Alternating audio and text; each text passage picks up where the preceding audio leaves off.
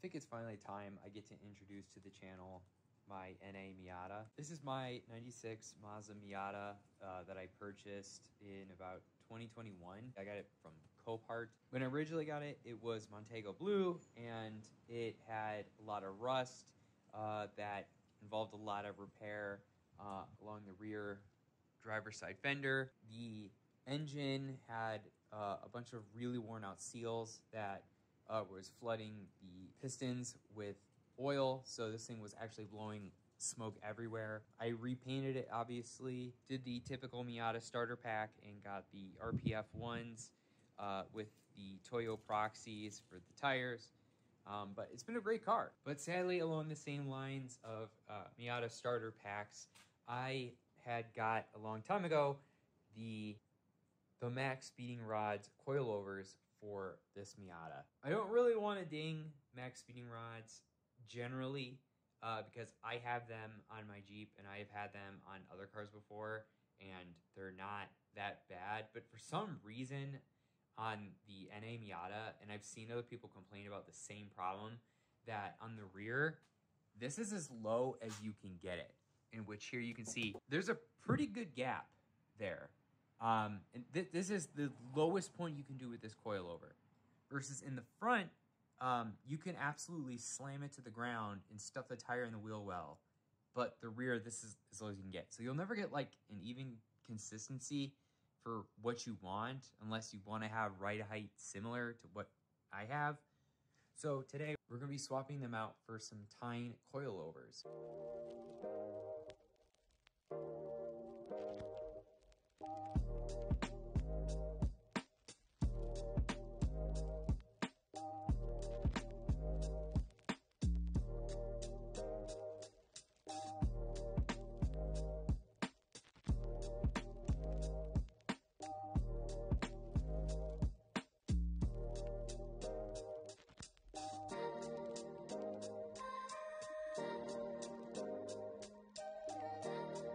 All right, I was actually able to get this out without having to remove the really long bolt for the upper control arm. So now I'm gonna go ahead and put in the new Tyne one. All right, it's the next day and I kind of give up on trying to get these coilovers to fit without unbolting the upper control arm. On the other ones, you can actually shorten the whole body of the shock up and get just enough room that when you press down on the assembly, you can kind of make it fit.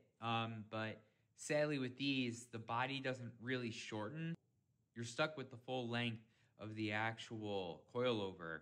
So in this case, I'm probably actually gonna have to undo the upper bolt for my upper control arm and hopefully just kind of rotate it in such a way that at least I can get the lower part of the mount in first and then press down and get this in there. So slight change of plans for at least trying to get the new one in.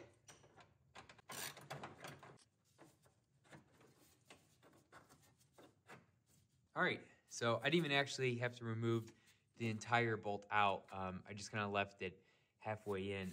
And then I was able to just go ahead and press down on this, and with a little bit of persuasion with the hammer, just tapping the top hat, I was able to get the strut tower back in.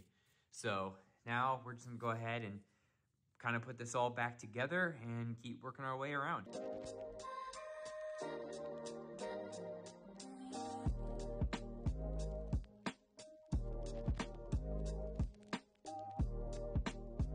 All right, so I finally got the driver's side one fully buttoned in. So now I'm probably just gonna go ahead and just try setting just a general coil height here on this, and then obviously replicate that same depth of like the thread on the bottom here on the other side, just so that way it's the same consistent height in the front. And also I have to make sure to torque this down to 100 foot-pounds just so I make sure that doesn't come loose while driving. And now we're on to the passenger side.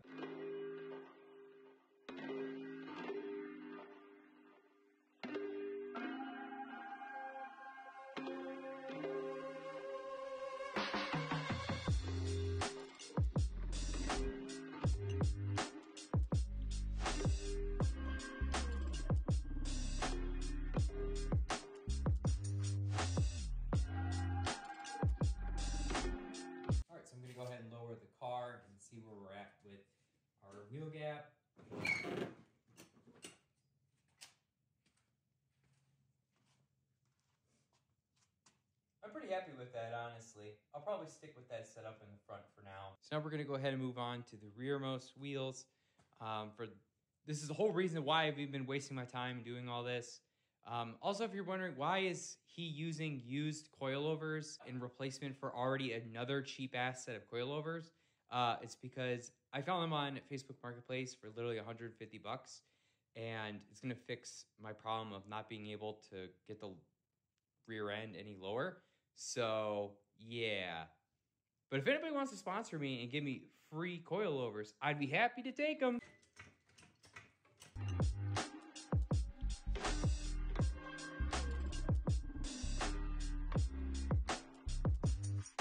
In which you'd say, well, obviously there's plenty of room to bring this down so you don't have that wheel gap. But for some reason, once you get to a certain point with these coilovers, the threads just completely bind and they don't want to go anywhere further down in this body. I'm not sure if like the thread depth is only like this long and it's something internally in here is preventing it from going down any further. But no matter how hard you pull with a wrench or you hit it as hard as you can with your purse, this will not go down any further.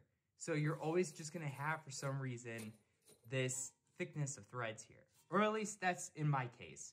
So I'm gonna go ahead and swap these out for the tying coilovers, in which then this should not even be a problem anymore.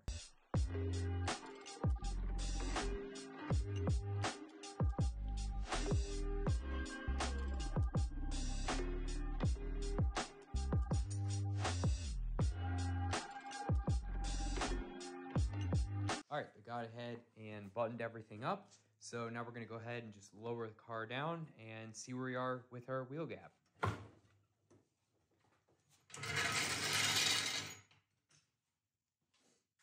All right, and that's a lot better than where I was with the Max speeding rods. There's still a little bit of a gap here, and that's kind of nearly getting close to bottoming out the coils.